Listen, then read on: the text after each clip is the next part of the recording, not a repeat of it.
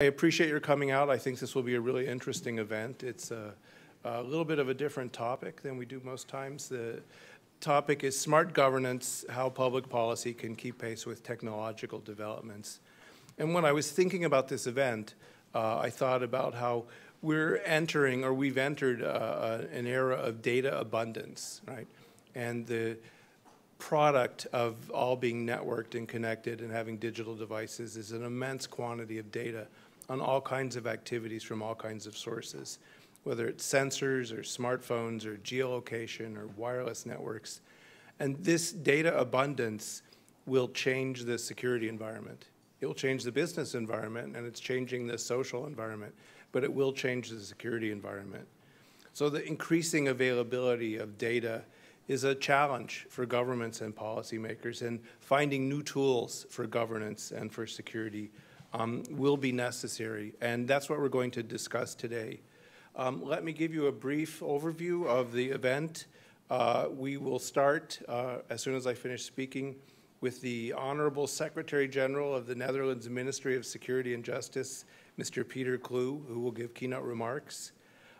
We'll follow this with a panel that I'll moderate with Professor Frans, Leeuw, Director of Scientific Research and Documentation, also at the Ministry of Security and Justice. Dr. Robert Griffin, the Acting Deputy Undersecretary for Science and Technology. Many of us know him from his previous life, of course, and very happy he could be here. Dr. Chris Kirchhoff, we have so many doctors on this panel, it's like being in a hospital. Dr. Chris Kirchhoff, who is the Senior Advisor to the Counselor to the President, aka John Podesta, and was one of the authors of the recent report on big data. Also works at JCS, has a long career at DoD, and so very grateful that Chris could be here.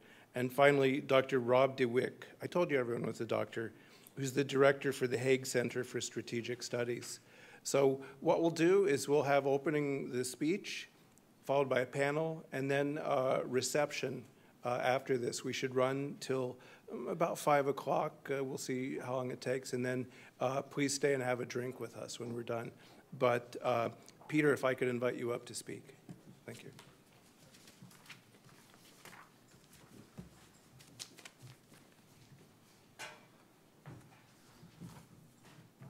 Well, thank you for your introduction this afternoon. I believe we could have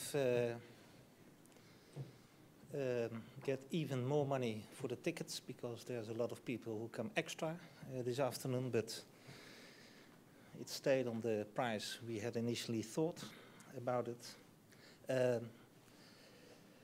Ladies and gentlemen, very welcome to this symposium. I'm as the Secretary General of the Ministry of Security and Justice in the Netherlands.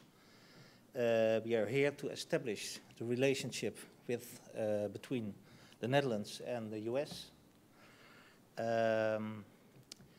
We try to get some new arrangements, and we already did with my delegation. And the third thing is that we are talking and we are trying to get new insights and also can give some answers and some information about things we are doing on cyber, on forensic, etc. I will give you a brief introduction, and I heard already Rob de Wijk is, of course, for the international studies in The Hague, but he is here especially because he is leading a combination from universities, 2 ministries, and about 150 companies in the Hague Security Delta, where we cope together on innovation, etc., on security. And we try to get also in contact with people and to do some new projects and etc. The Ministry of Security and Justice only has been there for about 3 years. And the reason is that it is a very big ministry at this moment. I think about 40% of the whole Dutch governmental staff is within the Ministry of Security and Justice. That's because of the police is part of the Ministry has become part of the Ministry of Justice. So we are now Security and Justice. But also it's just being there 3 years. And it's, let's say, a merger, a group of companies, and we try to get some cement, etc., between the companies to see how we can cope with criminality, etc. Under the ministry, we have the National Police since 2013, the National Police. Before that, there were 26 regional police forces. That was very difficult for us. The prosecution and the judges are under the umbrella of my ministry. Then we have the prisons, we have counterterrorism, cyber, and so on, and that's the whole department. We had marvelous talks and meetings the last 3 days here in the US.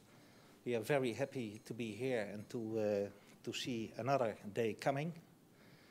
The weather is very good. We had some space in the cargo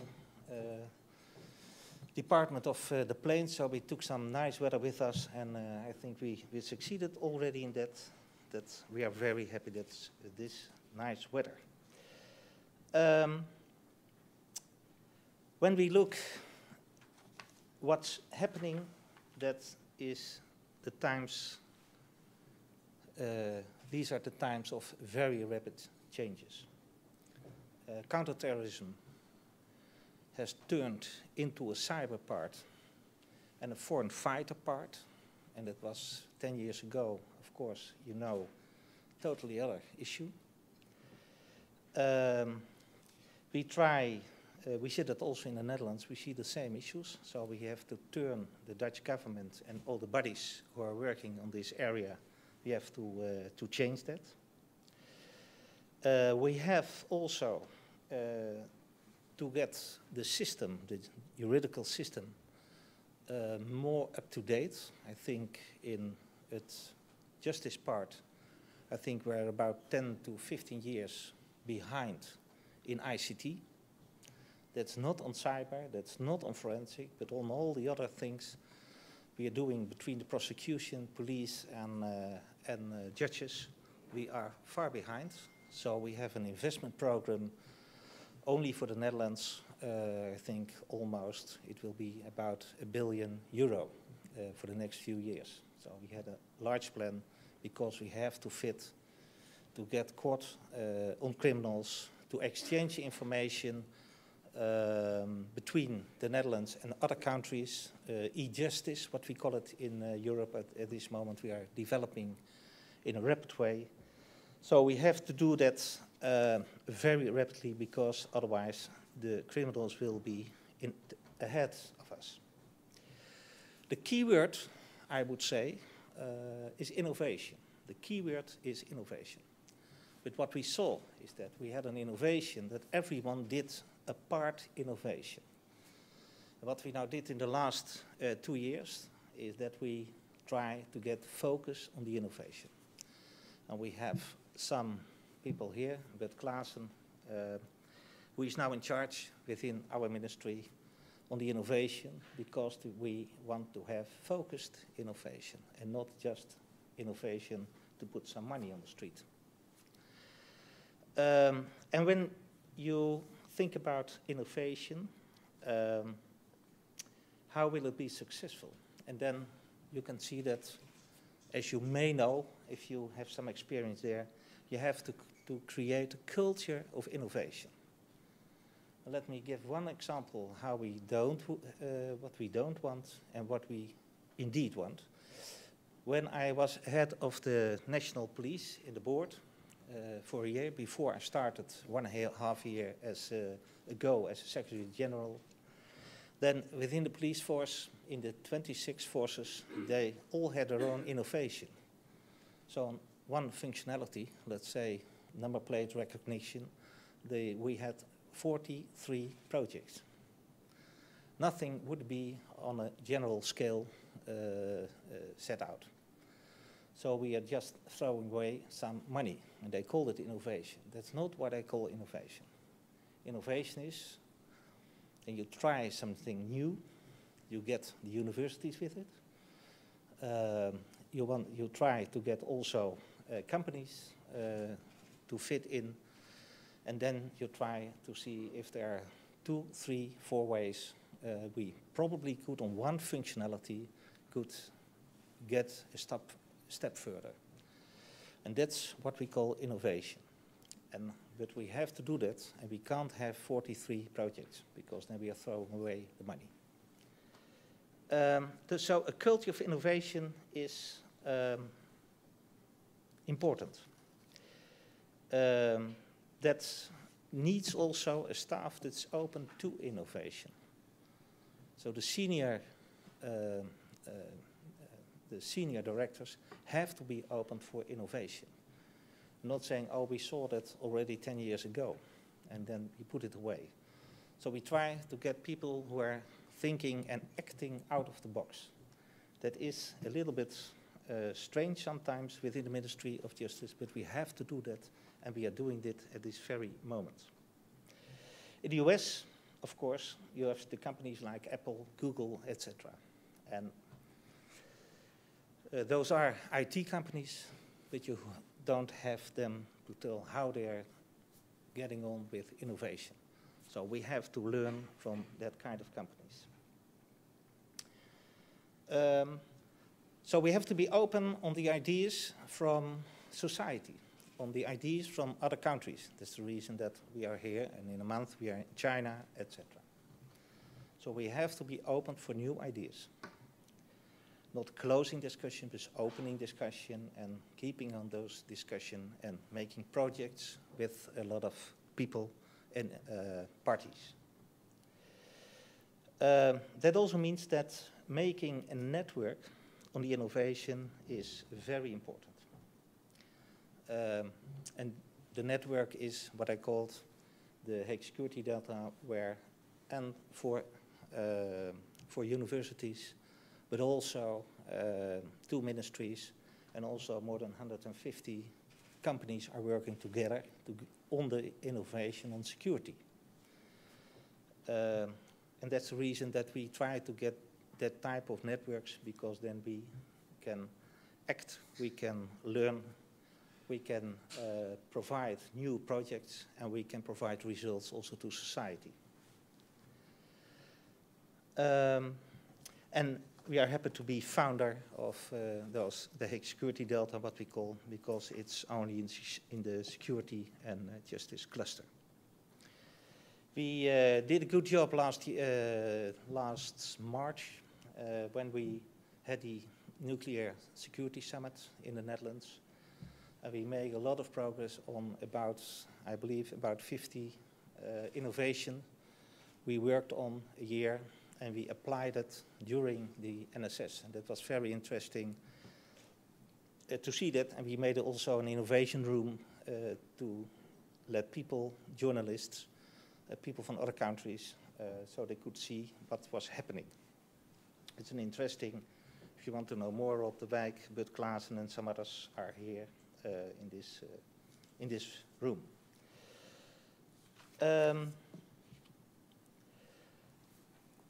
I'm convinced that we have to get progress on these innovations, because we are sometimes behind the criminals.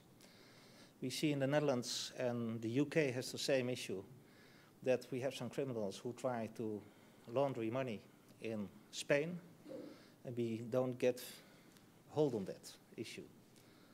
But we try to get the money away there, assets. We try to get the assets, but we have to then to exchange more information between the countries on the juridical level.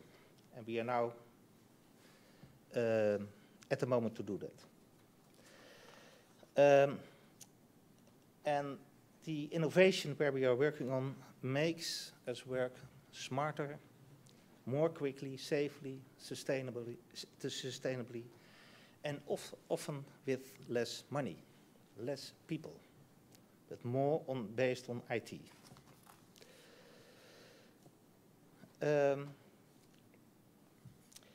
So we are now working on a ministry-wide innovation agenda, which includes a list of strategic subjects we need to know more about. Second is a list of subjects which could be solved by innovations. And we want also to see which steps, that's the third thing, we can take to encourage a culture of innovation. That's the interesting part, and we hope to have also this afternoon more information about that. We will present the innovation agenda just after holidays, after the summer, in the end of this year. And it will help us to develop a comprehensive innovation policy for the ministry with our two ministers for migration and justice. This policy will help us perform in the most important social tasks more quickly and efficiently. I'm convinced about it. And that has to lead to a safer society founded on a strong, effective legal order. I thank you very much.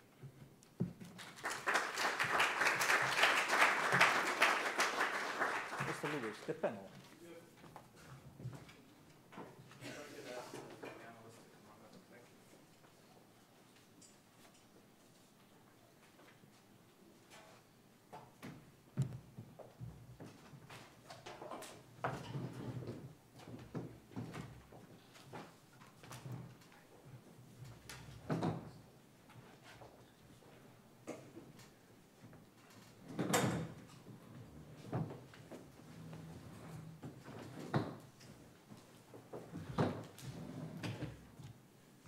Well, thank you for those remarks. And I think to create a little space, I'm going to stand up here at the podium. One of the things that I'd like to do is begin perhaps by asking the panelists a few questions, and we'll open it up to you. But maybe we could start with each of them giving, they all have a different perspective, they all have different responsibilities. Maybe they could, as they answer the questions I'm going to start with, work in their additional remarks and think about what it is we want to discuss here today. Let me start by asking them, so we've heard a speech about innovation agenda, and what are the big innovations we ought to be thinking about? Rob, should we start with you? Sure. Go ahead. We'll go up and down the row, and that will make it easy. I'm Bob with the Department of Homeland Security, and thank you for the opportunity to be here today. The question about innovation is important because innovation, use the analogy, sort of like pornography. It's in sort of the eye of the beholder. You know it when you see it. Part of what I see is that you're starting to see. I'm sorry, can you hear me in the back now? The joke was brilliant at the beginning. Yeah. But it's only good once, so I can't repeat it. Bob, your remarks have become suddenly much more interesting. Yeah. So. Or less, depending on where you are in the room. I think the issue of innovation is it's a challenge for us. We have an opportunity, though, to look at what I call convergence. So as we start to think about data, and we start to think about interoperability, and we start to think about communications, and we start to think about gear, you can start to see where this issue of how we can operationalize data and bring it to the street and really change society, really change how first responders can respond as far as the security is concerned. But you have to stop thinking about these issues as separate, siloed areas of investigation. Data is only as good as how we use it. There's a proliferation of data. Data is all around us, and it's going to continue to grow. That's both a challenge and an opportunity. If I was to geolocate all of the data that we could have in DC, the map would be black. There'd be so much data that you couldn't use it. So part of what we have to think about is not just innovation, but how we use tools differently that we already have. And that's a challenge. That's not always easy. But it's part of the opportunity that I see with both data and security. Oh, great. Thank you. Sure. Chris, you, of course, worked on the White House Big Data Report. And so maybe you could tell us a little bit about that and where you think it came out, what you think it sort of left up in the air for things we have to do in the future. So. Sure. Well, it's very exciting to have a report. You have one copy with me here, but if you go to whitehouse.gov/bigdata, you can read it for yourself, along with the fact sheet and a whole bunch of other supplementary information. It was an interesting process to watch the 90-day study come together. As you all know, 90 days is a very quick time period to produce a comprehensive report. But nevertheless, in that amount of time, a very talented team in the White House came together with some folks across the government, including the Secretary of Energy, the President's Science Advisor, the Secretary of Commerce, and some others, and had a phenomenal series of interactions with stakeholders of all kinds. We met with everyone from European privacy officials to members of industry to other folks across the federal government and even local and state governments that are doing interesting things with data. We are unquestionably in a kind of golden age of innovation so far as data is concerned.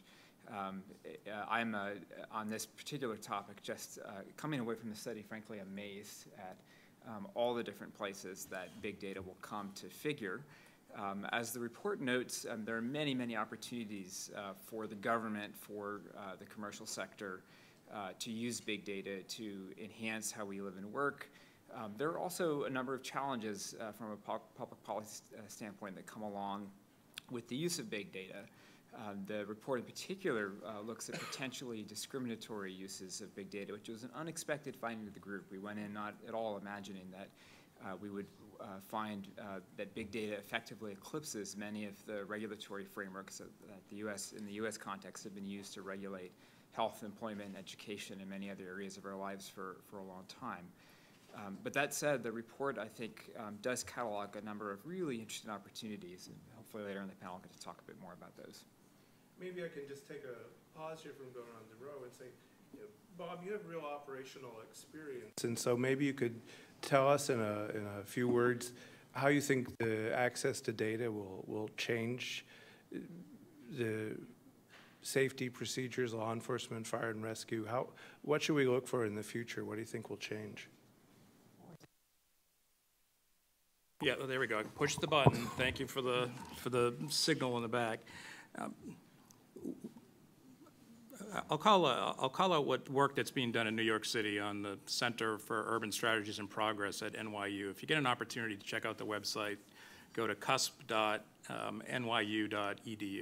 It's pretty interesting because what they're doing is they're starting to look at all of the subsystems within the system, so it's within the city.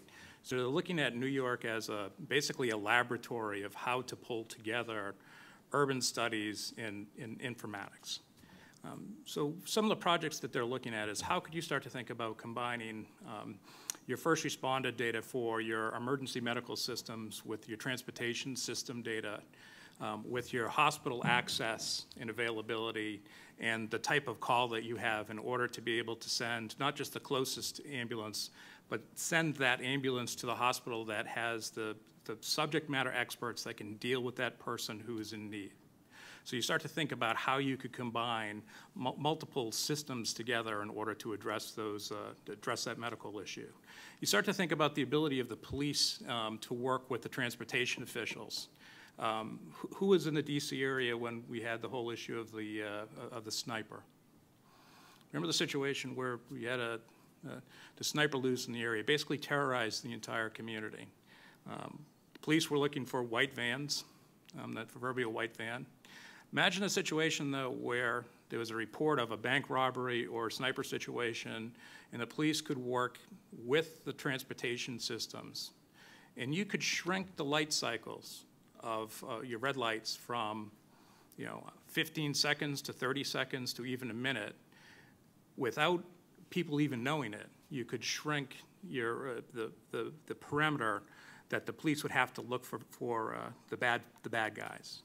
So if you start to think about our ability to use existing systems that we have in order to meet some of these pressing public policy issues or public safety issues, there's huge potentials. And this isn't wild sci-fi. These are just systems that already exist, but we haven't figured out how to work them together for the best needs of the community. Sure, well, it's the CUSP, it's CUSP, C-U-S-P. So it's a Center for Urban Strategies and Progress. And I do a lot of work with the geovisualization, you know, in the big companies. You think about Esri and you think about Google, but you think about some of the academic communities. Purdue is doing a lot of work. Rutgers is doing a lot of work. USC, Stanford, and CUSP is really interested because they've set a whole center up, and the mayor put a lot of money into the center, and it's looking specifically at the city. It's doing some neat stuff like measuring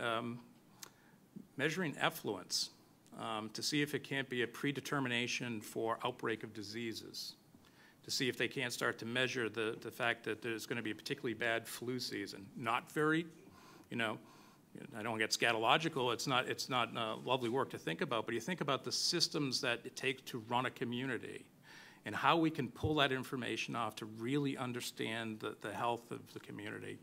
It's huge potential, and that's what the promise of big data can provide us. Thanks. And one of the things I hope we'll have time to come back to is something I know Chris focused on in the report, which is the implications for privacy in particular of all this. But before we do that, I wanted to ask Frans to perhaps, the question, if you could remember, was, you know, what are the big innovations we should be thinking about in this field? Before I say that, I fully agree with the situation you described, where big data are very important. If you see the beautiful little institute at the United Nations level, Global Pulse, where big data are brought in line with development aid questions, remote monitoring instead of asking people questions. You know, when it rains, nobody answers the question, and now you have the data available. Very small unit, beautiful work for that field. If you see what Hopkins did with you know, the Google prediction, although there was critique on the methodology, in my office in the Netherlands, we tried to forecast certain things, and till now we use looking back data from, let's say, Statistics Netherlands. But you can also try to get these data by looking into the same way as dengue and the Google influenza has been treated, which is not only cheaper, but much faster.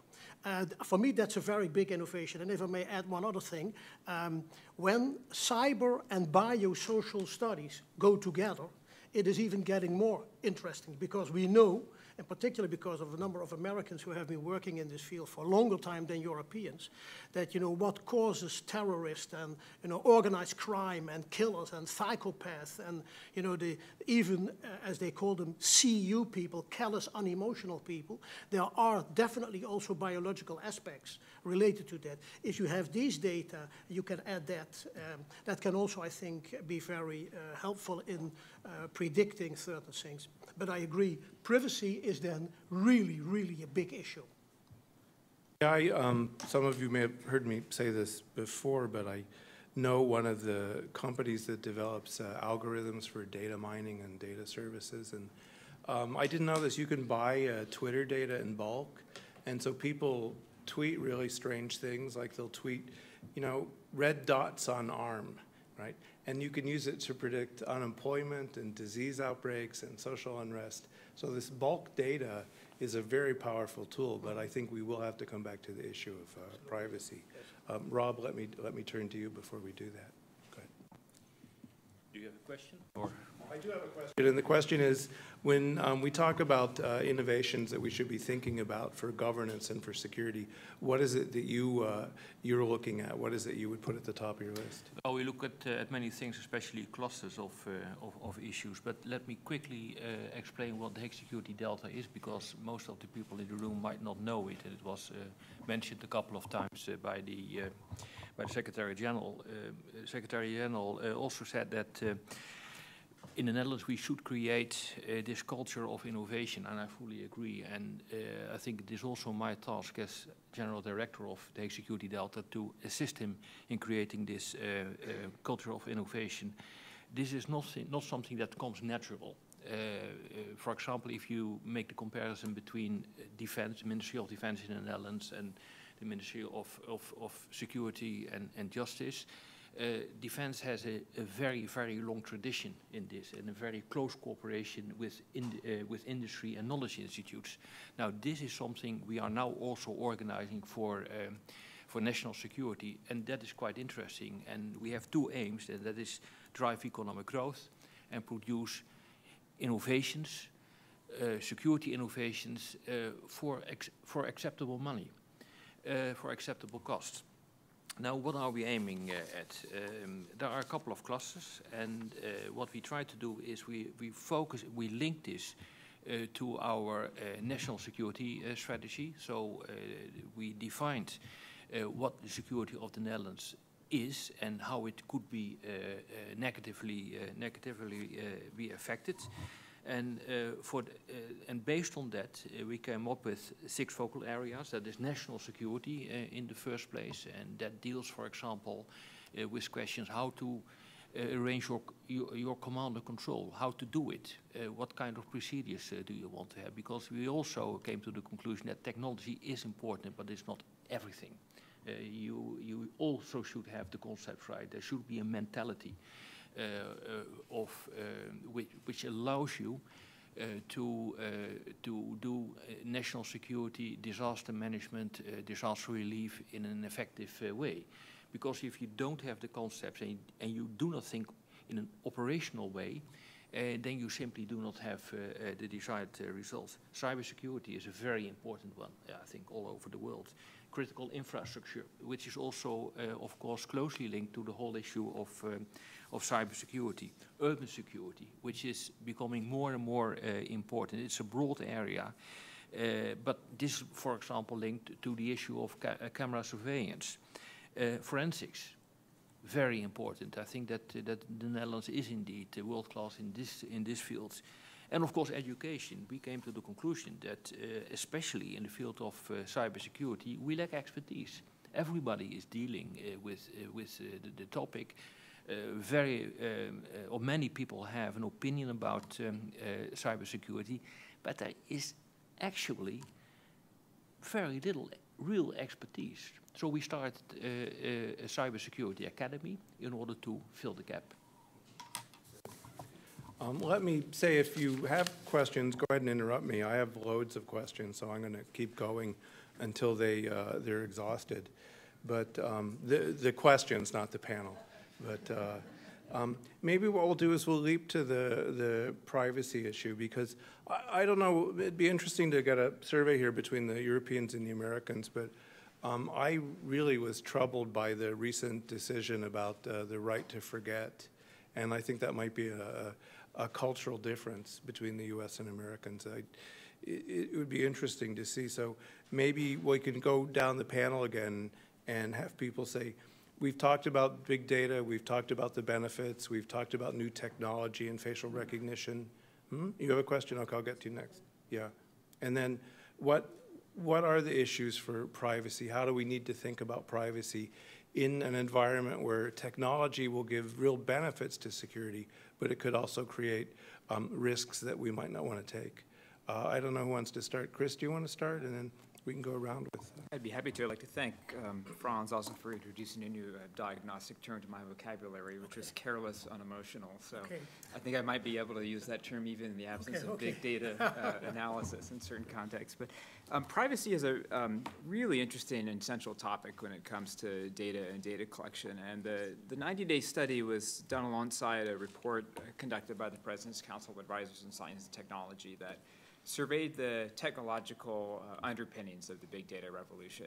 And that report is also worthwhile reading. I commend it to you.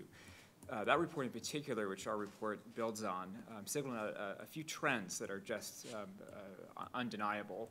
And that is simply the proliferation of sensors in the devices that we use and have in our homes, also in our workplaces and our cities. The way in which computing and processing are dropping rapidly in cost, and the way in which data storage is dropping rapidly in cost. And what this leads us to is a world in which increasingly data collection is functionally ubiquitous. It's simply everywhere. And much of that data that's collected is effectively permanent. And there are very logical and good incentives that are driving this, and that has to do with the way that data analytics works. We may be collecting data today in a number of different contexts that we discover new uses for tomorrow, because the techniques of data analysis that are applicable to that data set have not actually yet been invented. So in that kind of a world, it's very difficult to do anything other than legitimately want to collect a lot of different data.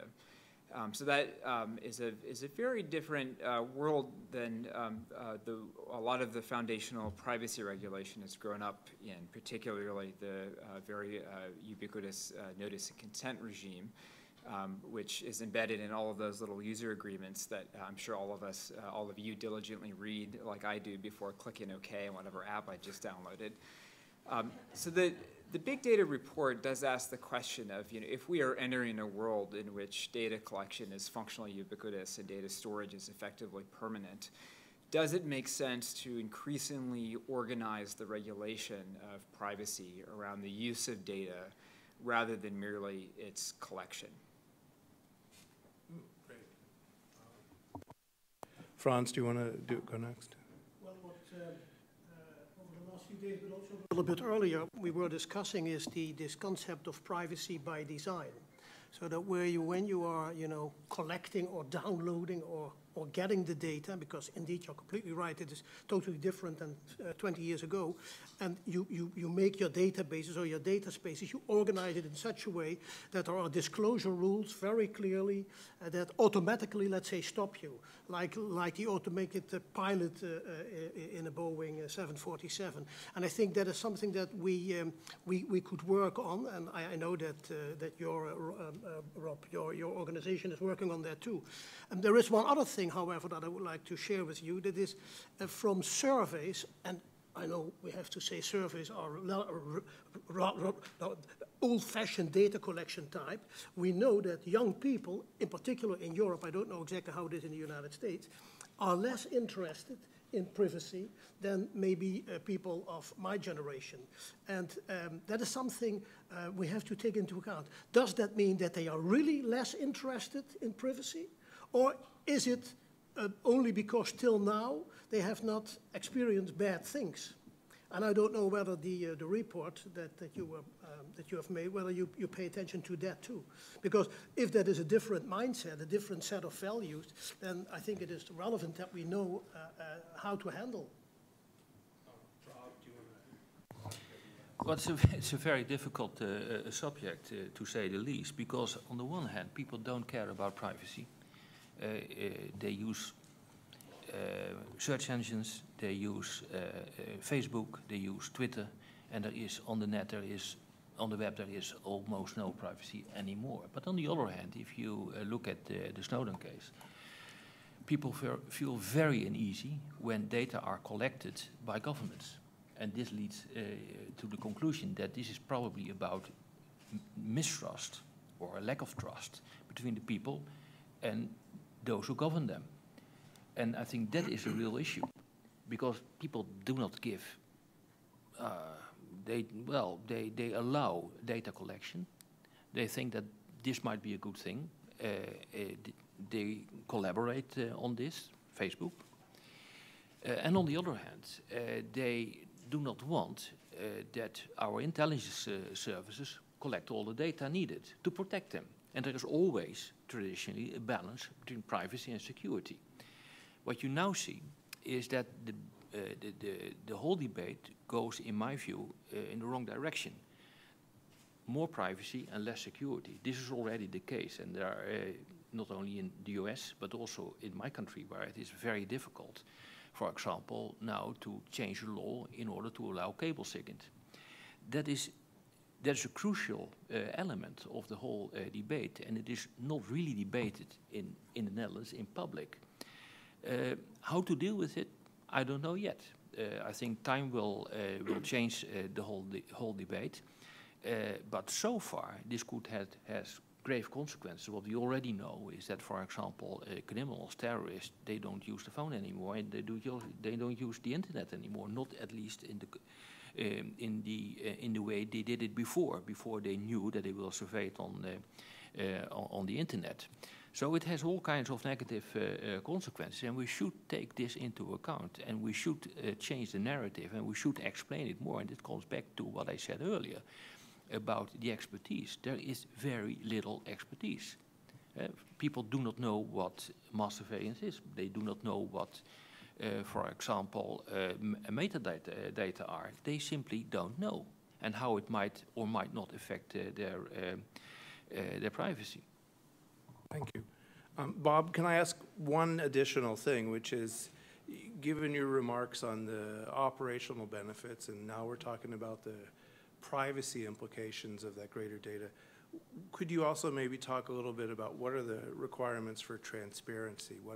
What is it citizens need to know that their governments are doing? And after Bob, if any of you want to jump in, then we've got a couple questions. Actually, in some respects, I think the discussion about privacy limits the discourse that we should have been having, and we continue to need to have, and that's just where the balances between Homeland Security and our civil liberties are.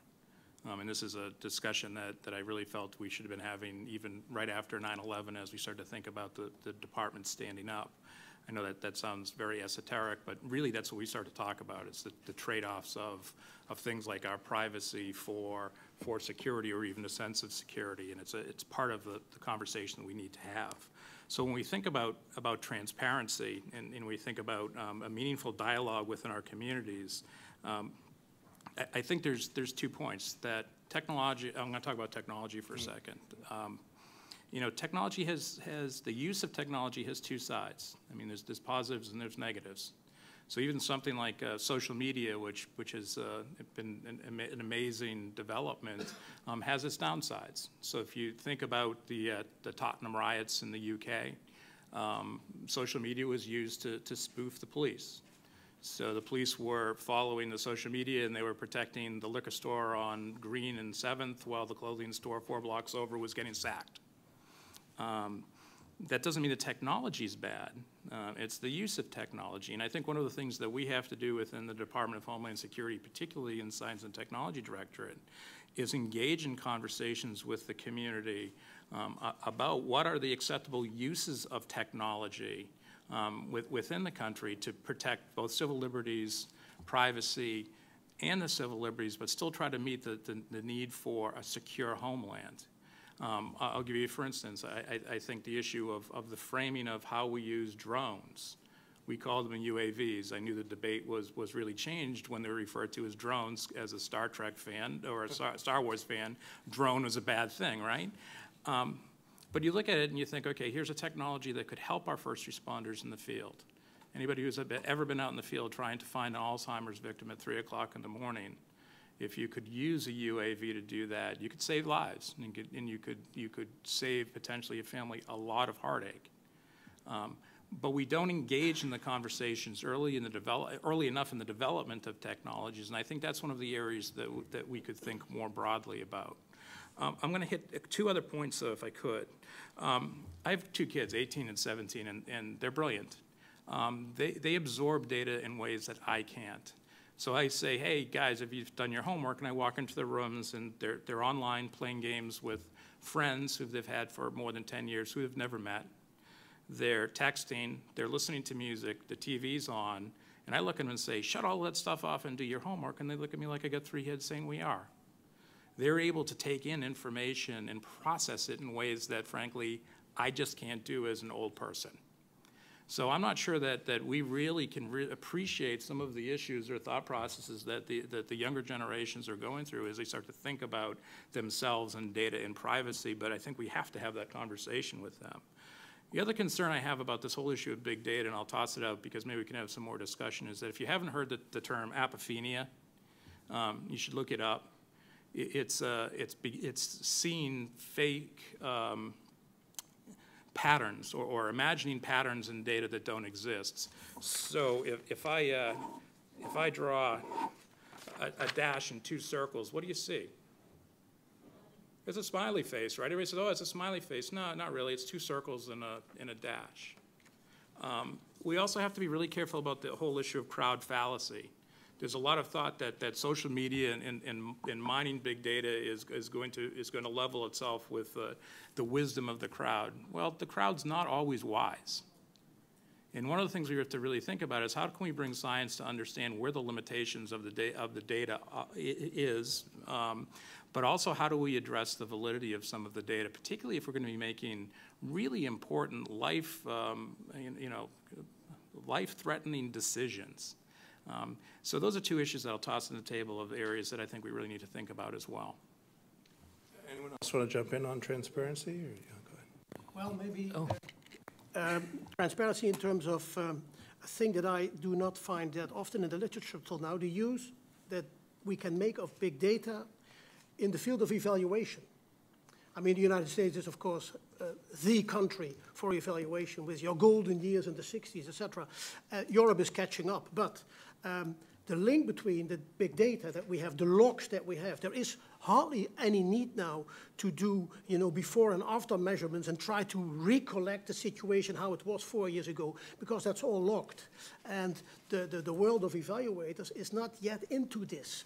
Of course, there are downsides, but in general, if you have the data and you can do your studies over the years, for very little money, that can be an input to evaluation, both ex post as also ex ante, that I think is really helping the community. And I think in general we can say that we should be happy that there is a serious level of evaluations going on, given all the public policy and the money that is involved in public policy. So that could be a new field of utilization for the new field of big data.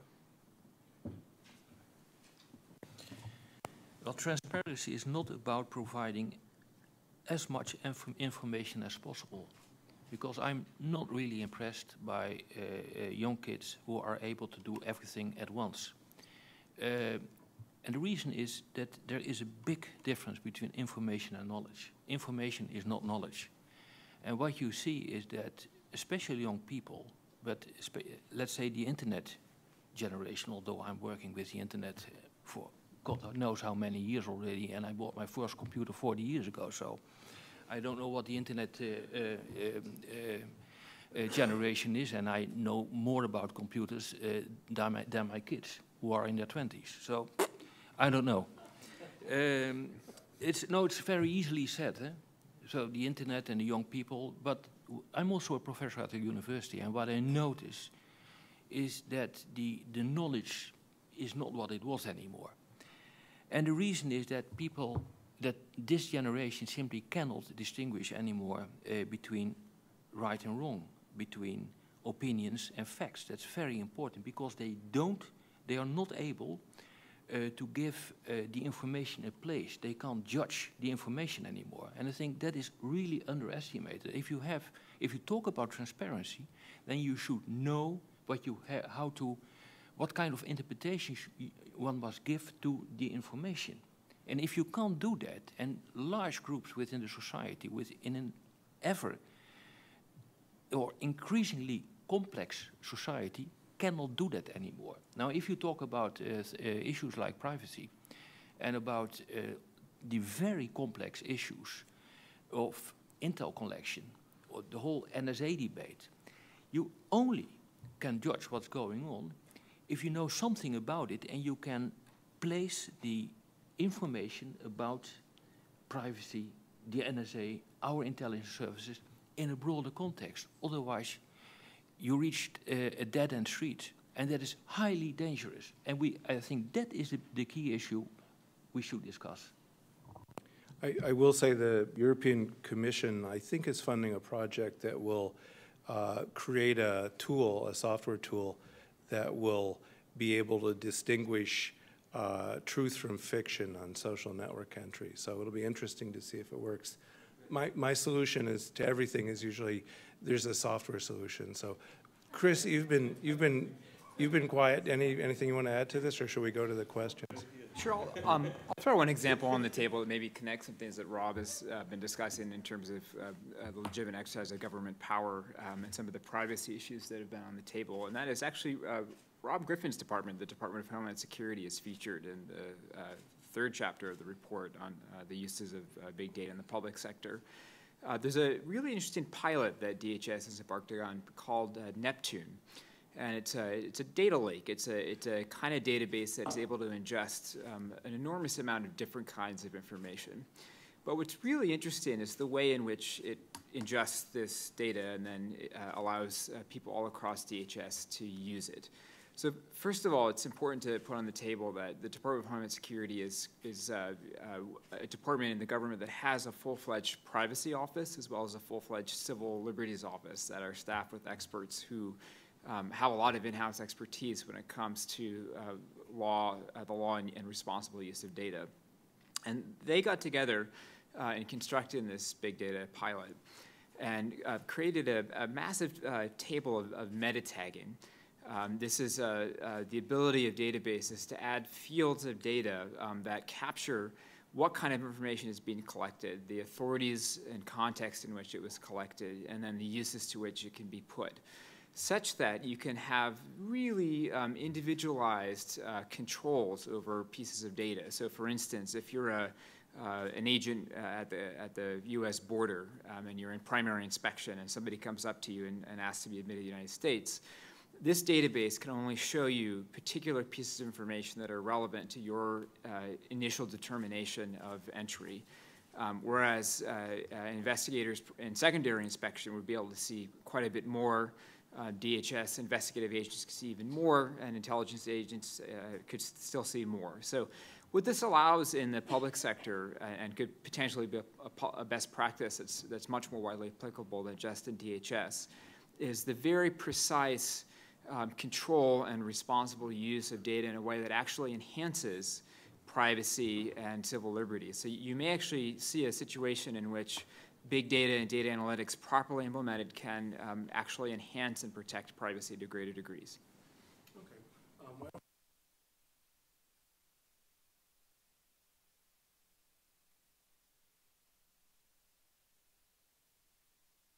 Sorry, thank you.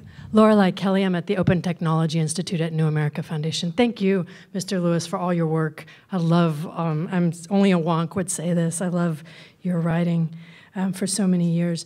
My question, I walked off a plane at National Airport the other day and I ran into a billboard that said, "Are criminal hackers ruining your business?" Here's one problem. In California, hackers are artists, and in Washington, D.C., they're criminals. I have a real issue with how lots of governance issues with technology are framed always as national security issues. I worked in Congress for 10 years and just saw the migration of complex problem solving go into the military committees, for example. As a national security wonk, I think it's a tenuous place for a democracy to always be categorizing technology and national security together as governance. In fact, I would be really interested, and I look at Congress and technology, one of the issues that I think we really need to grapple with the big data revolution is how do we turn this revolution into a policymaking incentive system for evidence-based decision-making? I know that this is really important, especially on issues of climate disruption for a place like the Netherlands.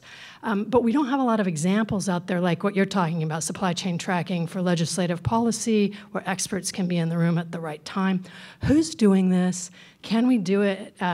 And how can we start putting these best practices together? Because right now, public interest does not have a chance in the US Congress. Don't all speak at once. Yeah. Good. Well, I think it's an interesting problem you put on the table, but I am not in the position, nor that I know enough about the American situation to say something about that. But you heard the reference to Global Pulse, which is an organization, United Nations, which really tries to use it as an agent for democratization. They use it also by the remote monitoring. So no longer, do the traditional monitoring, but remote monitoring. That is actually power to the people.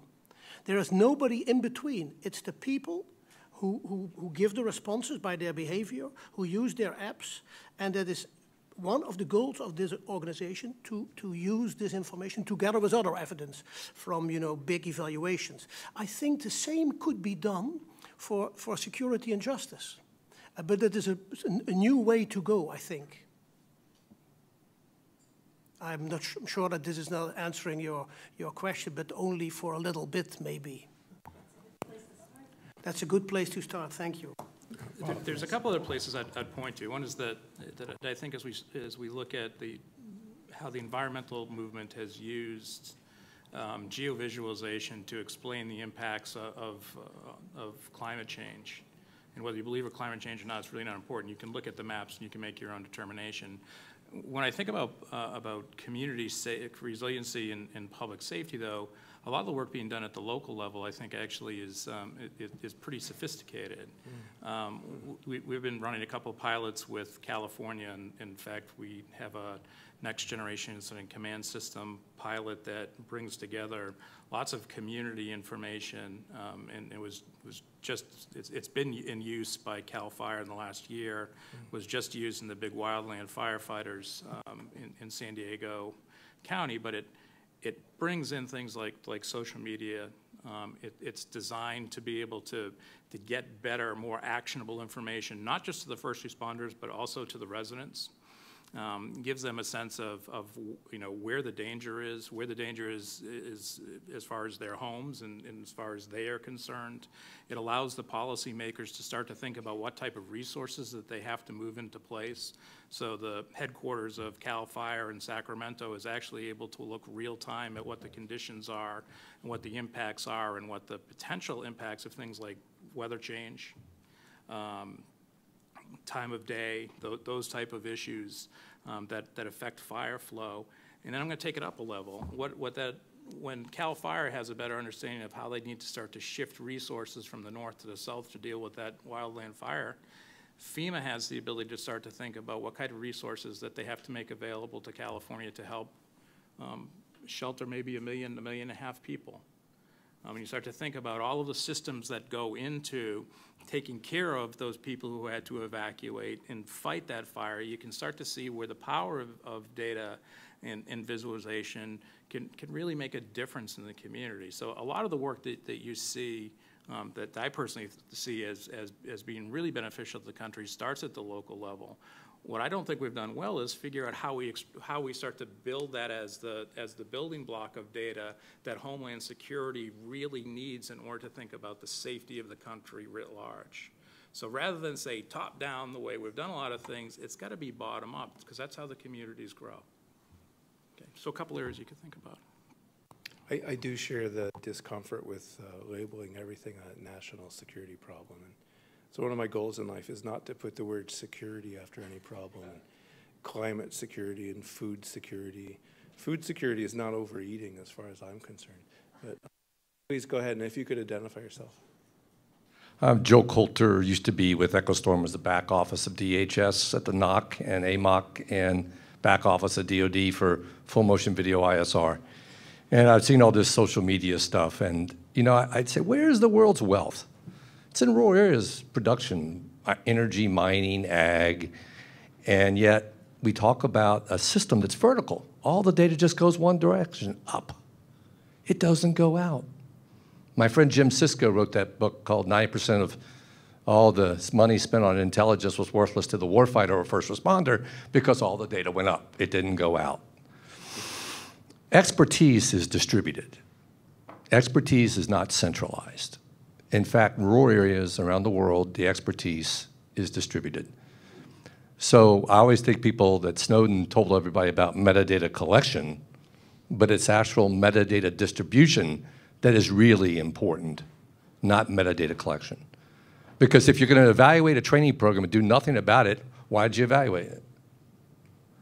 So my question to you is, we're great in this country of building bubbles. We built the housing bubble, the internet bubble, the China bubble, and now we have the cyber bubble. And we think it's only about software. But guess what? If the Chinese have the chip at the door and it's part of your system, it doesn't matter what you do above the chip. So what are you doing to control your supply chain to make sure you're clean chips of your mission critical systems? How do you do that when the big boys, if you ask them a question, where's their supply chain, they can't tell you.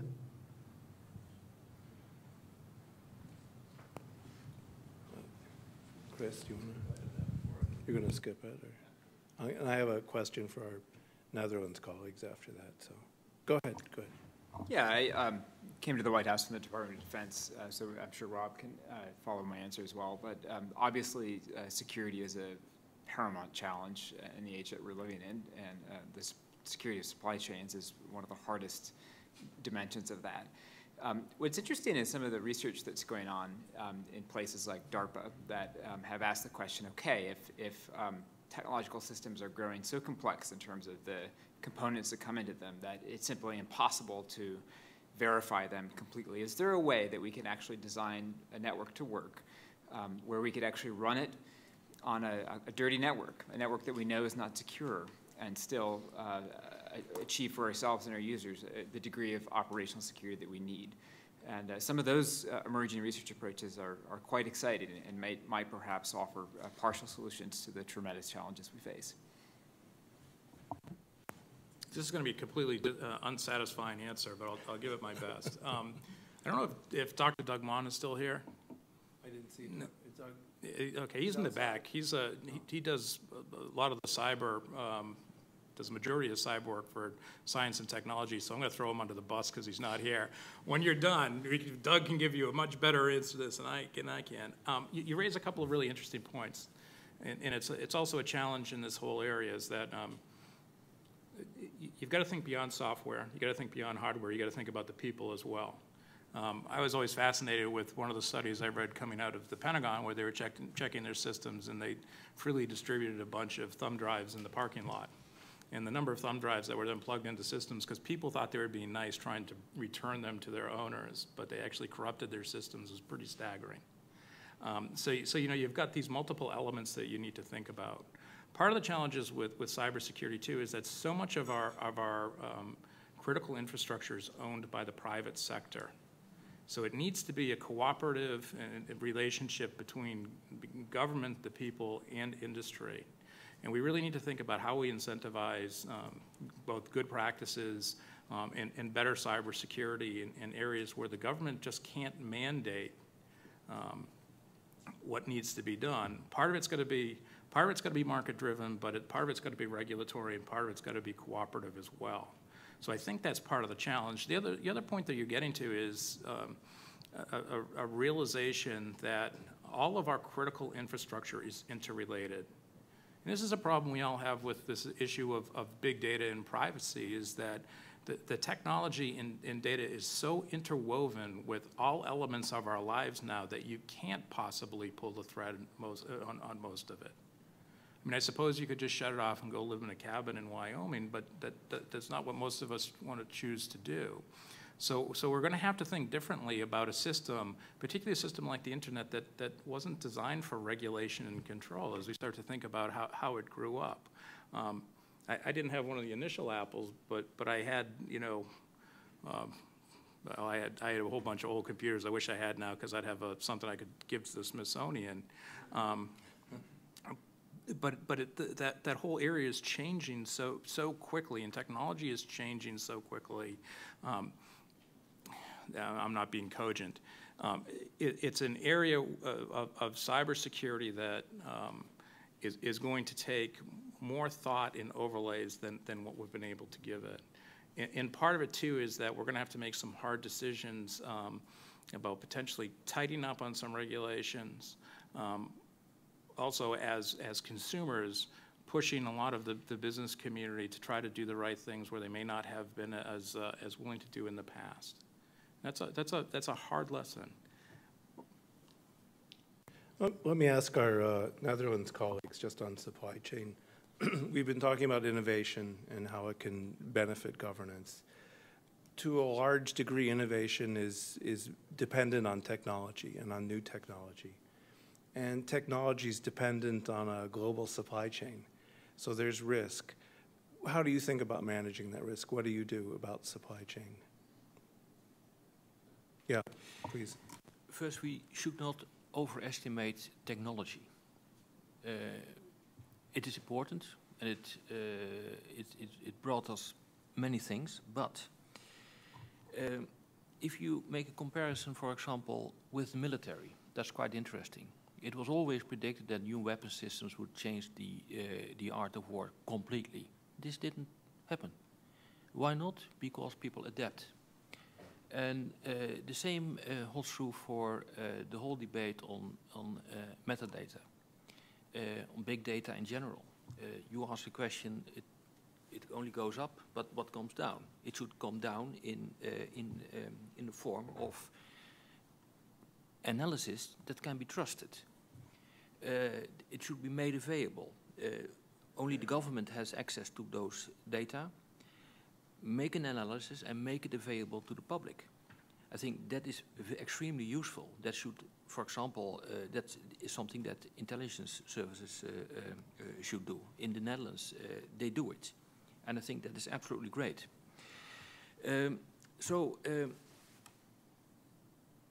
Don't overestimate it.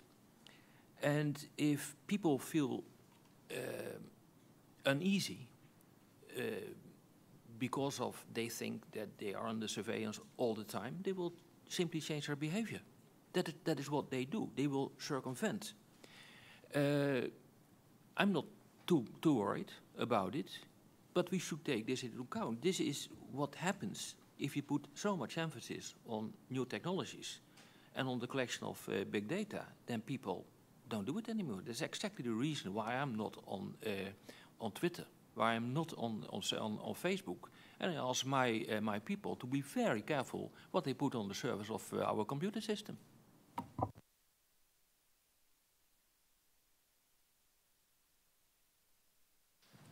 Please identify yourself. Yeah, Steve Winters, Washington-based researcher. Granting the point about the cabin in Wyoming, I do hear a concern frequently raised, and apparently this has become an acrimonious current debate in Silicon Valley now with the letter of Cory Doctorow to Eric Schmidt. Mainly, while the privacy of the individuals in the society seems to becoming less and less, the privacy of the companies with their own data, such as Google, seems to be becoming more and more, and the governments seem to be spending more time classifying more and more material, making it not available.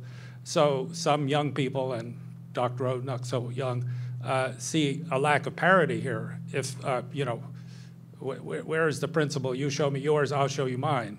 And certainly the types of sentences and given to people who've hacked into and released data that they weren't entitled to release are extraordinarily high, again, showing somebody thinks this privacy is extremely valuable, but not for the individuals. And of course, you could talk about Merkel and everybody else and Feinstein in this regard. So this is something I think needs to be addressed because people are worried about it, and I often hear it expressed.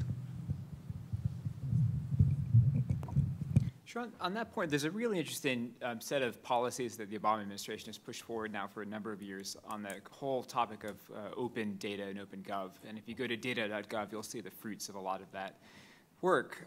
The default has also changed thanks to an executive order. So it used to be the case that government would create data and then data would kind of stay within the government. The default, as mandated by the new executive order, is for data to be created in a machine-readable format, and the assumption is unless there's a privacy or security reason for that data to be released to the public. And this is a very different way of looking at data. It's a way that treats data like a national resource rather than like something that's simply for the exclusive use of government. So there's actually now in some departments kind of data entrepreneurs whose job it is to receive requests from outside the agency and then to look for data that agency may hold that could be valuable to somebody in some way. And a world in which data is increasingly able to be applied to a variety of things, this is certainly, I think, a national asset. I usually think of the Netherlands as an innovative country.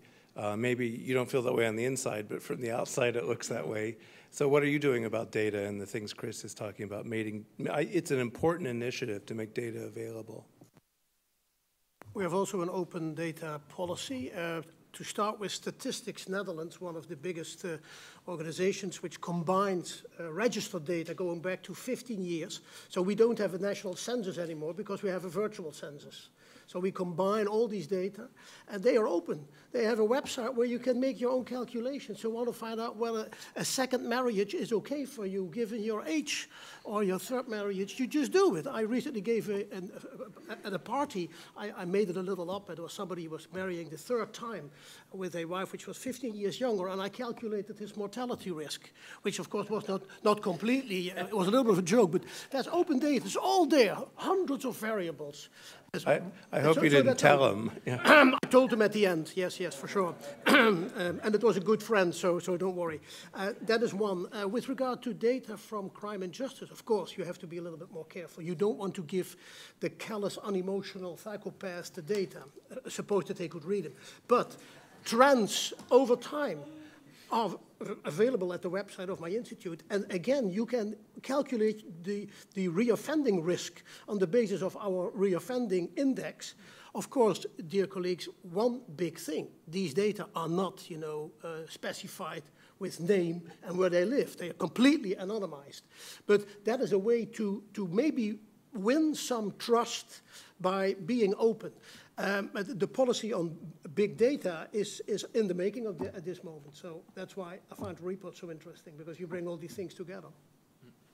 I used to work at a place called the National Opinion Research Center, NORC. NORC, yeah. Yeah, and we had this data, we had anonymized census data, and you could waste endless hours typing in ridiculous correlations, like did the weight of pigs in Iowa predict the smoking patterns in Chicago and things like this. And often I thought, I don't really need to ever do research again. I can just do ridiculous correlations off huge data.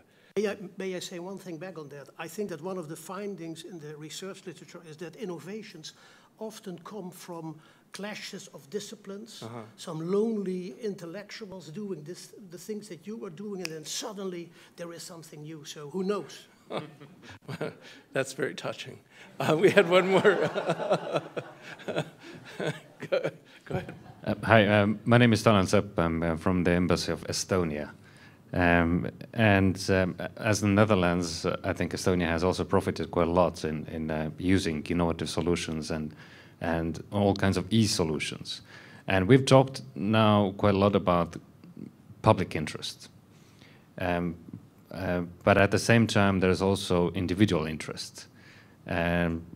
Just as an example, in Estonia's case, the main policy for the government towards individuals is that you ask certain things just once.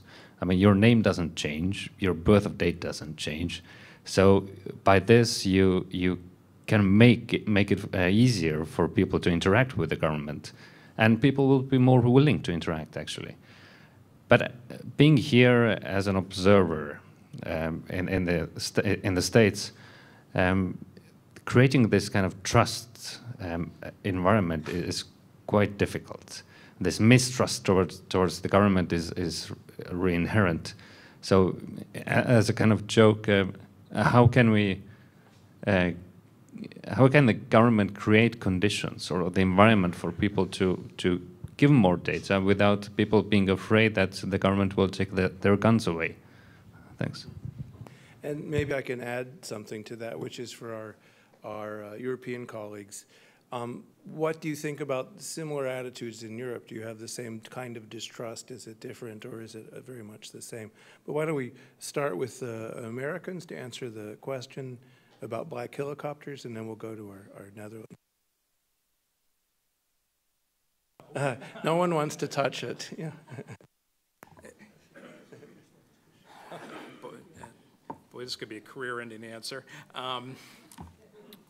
We'll shield it. Yes, thanks. There's the country is based on distrust of the government. And I don't think it's changed since its founding.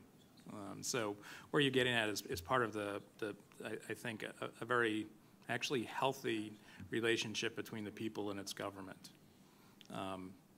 You hear adages about, that government's best, that government's least, and, those that try to change, freedoms for security, get neither. I think there's a few things that we have to do. I think that we have to, as a government at all level, need to be transparent on what we use the data for and what the community good is that people can get from it. Because I think if people can understand that, particularly at the local level, that the data, the better the data, the better our opportunity to provide them the basic services that they need to be able to live their lives the way they choose in as safe an environment as you possibly can. I think the open standards that you talked about, I think the availability of data and understanding of what we're doing with the data, particularly at the federal level, becomes really important. I will give you a story from my background. I was the fire chief in Loudoun County, which is where Dulles Airport in West was on 9/11. And we sent lots of units in to deal with the Pentagon after the attack.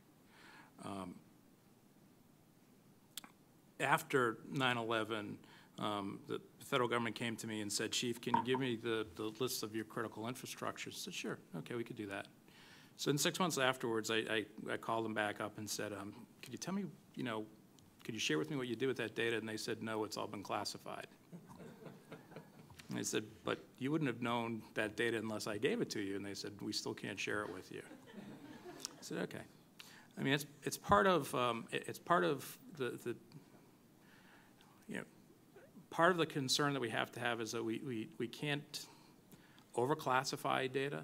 I mean, we have to be concerned about national security. It's one of the primary goals of government. I don't care who you are. If you think about all of the thinkers, even Adam Smith, who saw no role in government other than the market, still said government had some role in protecting the security and safety of people.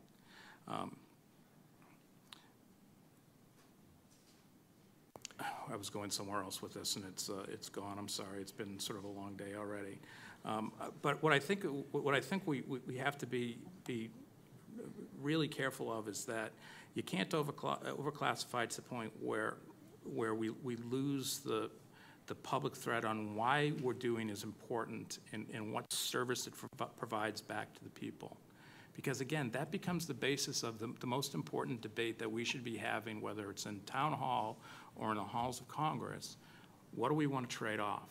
What do we really want to collect and what we don't, so that we understand that if we're not going to collect some type of data and something occurs, that you can't go back and point the finger. And it's sort of that gotcha mentality that gets us into this really bad to-do loop sometimes with government about trying to be absolutely perfect rather than be honest about where our threats and risks are and what the reality is of the fact that it can be hard to be safe. And sometimes we lose that discussion. Sorry, that wasn't as cogent as I wish it was, but you understand the thought process. No, and I brought up an interesting point that isn't always obvious, I think, to non-American audiences, which is the federal nature of the United States. And so when you were talking, I was thinking about people don't trust the federal government, but when you go down the chain, in state governments, you don't see the same level of distrust. And when you get to local governments, very intense politics, but I don't know. I don't feel like the same level of distrust is there. So one thing people don't always recognize is the division of power in the U.S. among the states, the federal government. And one of the sources of distrust is the federal government playing a bigger role. So the system was based, to be inefficient. Let's be really honest. And as a disclosure, I teach state and local government at Georgetown. So if I get too professorial, there's 89,500 different forms of government in the United States, predominantly at the local level. When you start to think about special districts, school committees, counties, towns, municipalities, the preponderance of government is at the local level, and they're all different. Okay, so the federal government and the states were designed to be in conflict by the Constitution, if you really think about it. It's a balance of power. So now when people say, why can't government be efficient? Because fundamentally, the Constitution was designed as a balance of power, not to create an inefficient government. And sometimes that gets lost in this whole discussion. There's this whole issue of state rights, and certainly this idea of local governments. The other thing that you find I find fascinating looking at polling and polling data is the fact that everybody else's congressman stinks except for mine.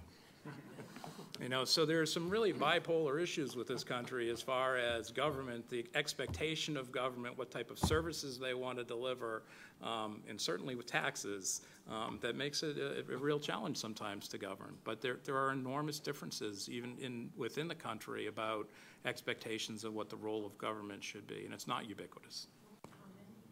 There's 89,500, I want to say 34 was the last time I taught the classes, about a month and a half ago. 40,000 of them are in the district. Yeah. So it's really, and it could be everything from a mosquito district in Idaho to, you know, the state of California. I mean, so, I mean, it really runs the gamut, but each one of them is proud of their role and very protective and parochial of their powers.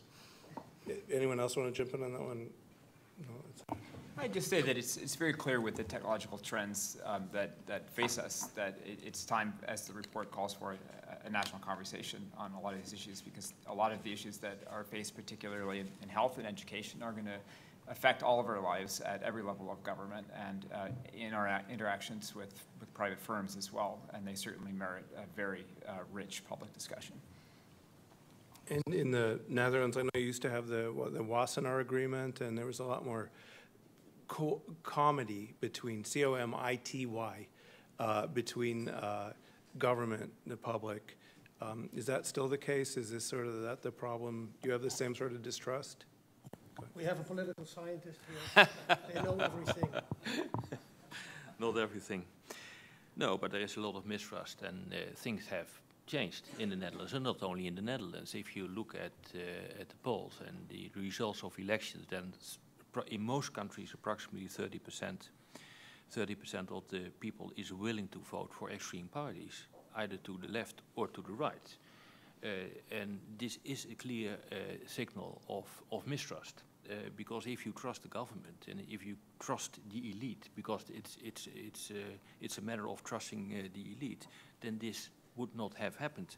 And it's perfectly explainable, because globalization reached a new phase. People fear for their jobs. The economy is not doing that well. Economy is linked to security. So it will make people very uneasy, and then people will look for the right answers, and they cannot be provided by the existing leadership. So this is not really something new. We have had periods in history before, but it's particularly bad, and it will not go away very quickly. And this has, of course, to do with the monumental changes that are taking place now globally, and this will affect for quite a long time. At least that is what people believe. The feelings of large parts of the population. And this, of course, is linked to the whole debate we just had about big data, about surveillance, what have you. This will be a critical issue, and this will be one of the major issues the political class has to deal with, and they should come up with an answer. If not, you will have an erosion of the democratic system, if we like it or not.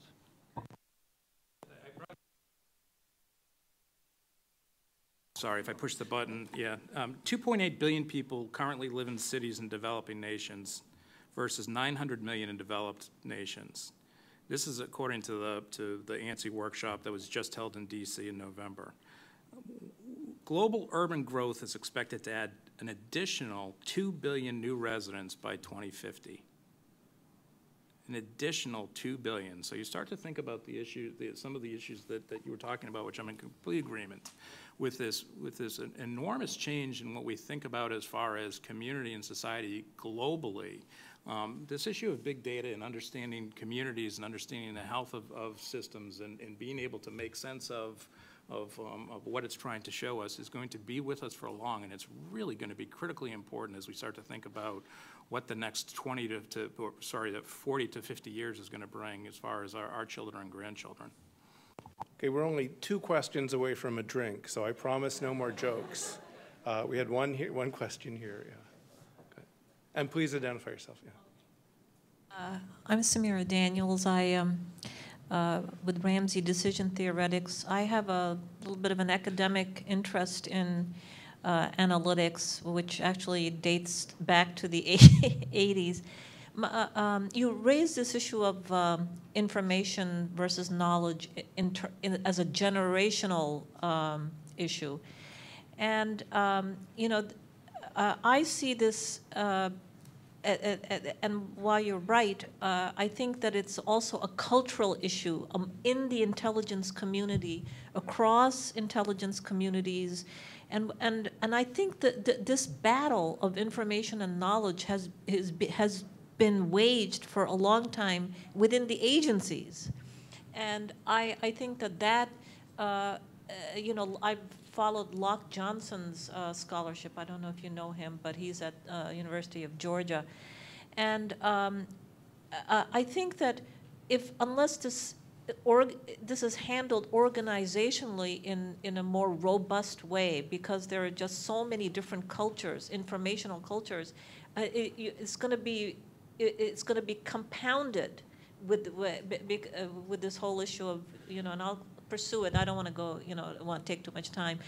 But I was just wondering if you sort of see that at all, that, you know, that these stovepipes and then the competition for funds and all of this falls into this whole issue.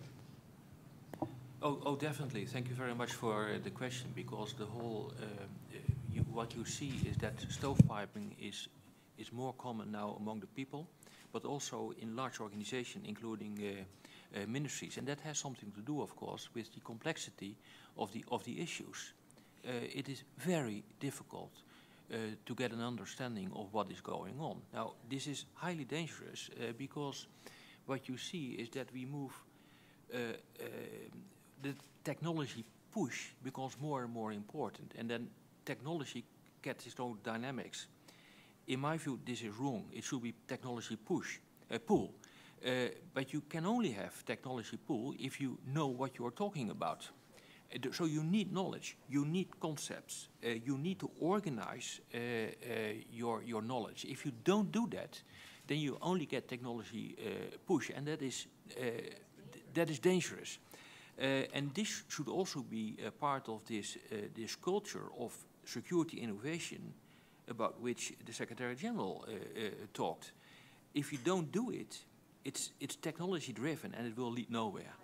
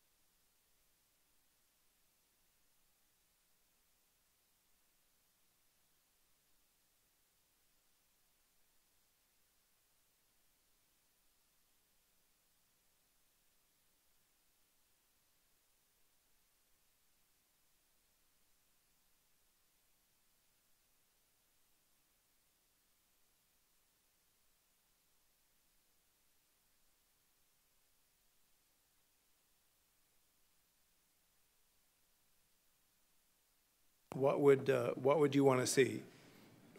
It's a setup, isn't it? Yeah. That's a basketball term.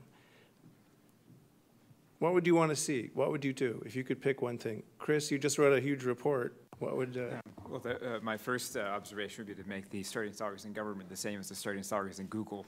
But the Ford and MacArthur Foundation actually just produced a very thoughtful report that looked at the whole question of how can we have more technologists enter public service.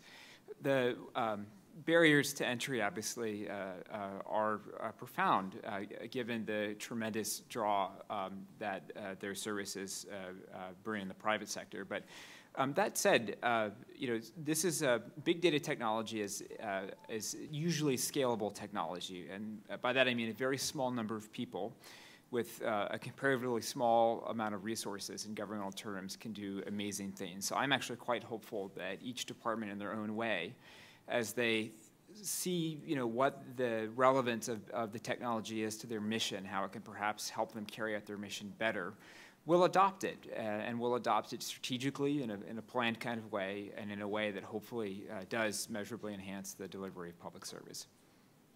Anyone else? Maybe serious education may help.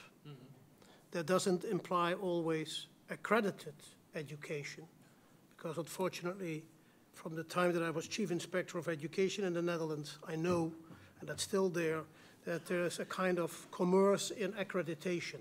If you ask me what a serious, good education, takes a little bit longer, given the drink that you are offering us. So, but that I think could be, because if you have that and you have open data, you have the material that is hanging around and it is more than low-hanging fruit, that can empower society. That I think would be on my agenda, but that is much broader, of course, than security and justice. And I'm actually not sure whether this theory is correct, which is sometimes the case with theories.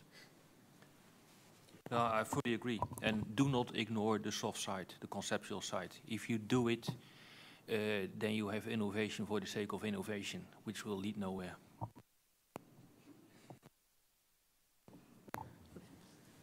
You know, I think part of the challenge is that what we have assumed to be sort of state actors or state capacities is changing so dramatically. We haven't talked about nanotechnologies or 3D printing or what that could potentially mean in the whole issue of bio. We certainly haven't scratched deeply enough into the issue of cybersecurity and the difference between what a couple of guys in the basement can do versus the state. I think one of the areas that government in particular and S&T within DHS really has got to do a better job of understanding is the intricacies and interrelationship between our important subsystems. Charles Perrow, if you haven't read him, talks about the issue of complexity. And basically he says that complex systems fail complexly. And we have to be very, very careful about that. It seems logical, but you know, let's talk about Japan for a second. They had a good plan on how to deal with a nuclear accident. They had a good plan on how to deal with an earthquake. They actually had a plan on how to deal with an 8-foot tsunami. What they didn't have was a plan that dealt with a 12-foot tsunami that had hit after an earthquake that hit a nuclear plant. So we have to start to think differently about the interconnectivities of our society, and it's both soft and hard. I mean, we've got to figure out different ways that we can communicate some of the threats, some of the risks, and some of the expectations of the community, because they've got to be resilient if we are going to be resilient as a community. So that's sort of what I would, think about as part of the dream package of work that we do. Mr. Secretary General, do you have any final words you'd like to share with us? Here's the microphone. Well, I think that we only raised a specific type, but not deep enough. But we have 1.5 hours. So I think they did a good job on the panel. But we have made some remarks on how we get to innovation. That can't be a technology push. It has to be a pull. It has to be about thinking. It has to be soft and the hard side. And of course, the privacy issue is, especially in the Netherlands, a very interesting but also tough issue for the next few years. Thank you very much, and also the members. Great. Well, we do have a reception with drinks and some appetizers and hors d'oeuvres out in the room behind you. But before you head towards them, please join me in thanking the panel.